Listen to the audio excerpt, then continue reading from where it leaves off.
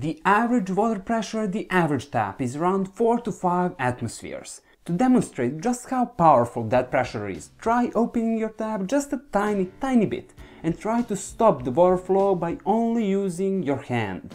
Unless you are super strong, you wouldn't be able to do that. That much pressure allows us to have a water flow rate of around 10 to 15 liters per minute.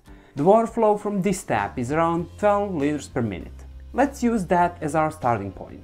Compared to the amount of water that we get from our taps, Amazon River is huge.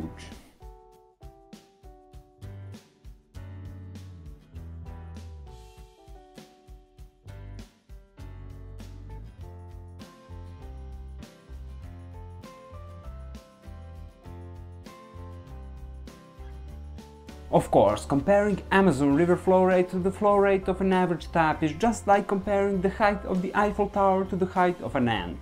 But that's okay, because compared to the other big rivers, Amazon River is huge.